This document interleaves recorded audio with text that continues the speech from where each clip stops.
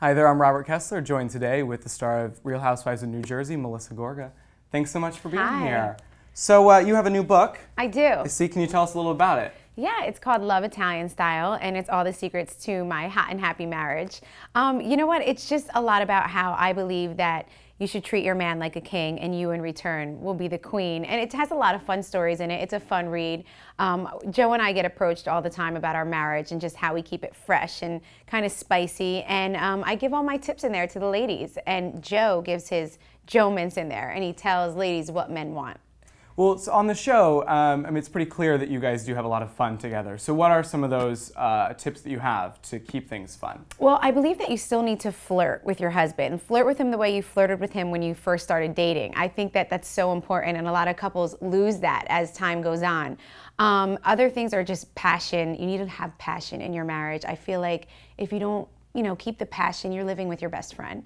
So it's important to keep the passion going. Remind him why you're his wife. Remind him to come home every night because he's coming home to you, and that's where the comfort is, in the home. So I think you need to let your ego go at the door and say, you know what, I can have an ego at work, I can have an ego with my friends, but with my husband, I'm gonna let it go, and vice versa. And it trickles down throughout the whole house, and everybody's happy. What about kids? How does that change stuff? It changes it because your kids are ultimately happy if mommy and daddy are happy. So if I'm feeling wonderful and like a queen because my husband treats me so great and he's complimenting me all the time, and vice versa, then my kids are happy because they see us happy. So it trickles down.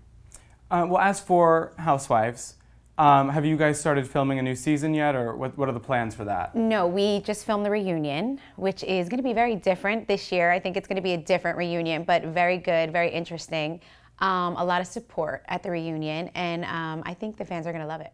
Well, that's good. It's probably a bit of a different tone from what we're used to in reunions. I think so. I think it's a little bit of a different tone, which is a good thing, I think.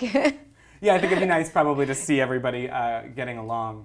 Well, some of the time, yeah. You can't expect perfection. Right? I mean, don't expect perfection, but it's just a different vibe. It is. So for another season, do you... We don't know. They never tell us about what's going to happen next, and what's, nobody knows who's coming back and who's not. They keep it very tight-lipped. Bravo's really good at that. Well, I wanted to just a bit of a topic pivot here, but after the hurricane, and then there's been those fires on the boardwalk recently.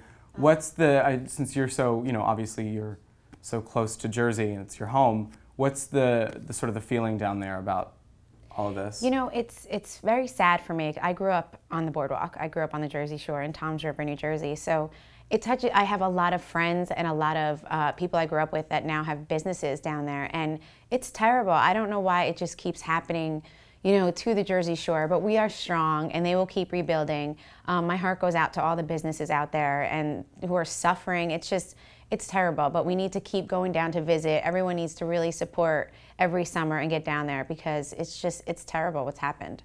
I was in Atlantic City twice this summer, so Were you? Good. Doing my part. Good, I love Atlantic That's City what a I like lot. to hear. So, absolutely.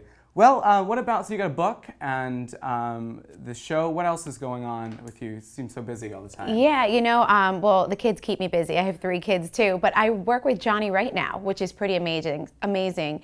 He manages Justin Timberlake, he manages Akon, he made NSYNC and the Jonas Brothers and all of this. So it's pretty exciting to have someone like him, with me and working on my projects with me. I just released a new single, and it's called Never Let Me Go. It's on iTunes right now, and I'm excited about it. I just think it's good, and we're working on an EP, so there's more things coming soon with the music. Excellent, good to hear. Well, thank you. Congratulations. Thank you. Well, if you want to pick up Love Italian Style, it's in stores right now. Thanks so much.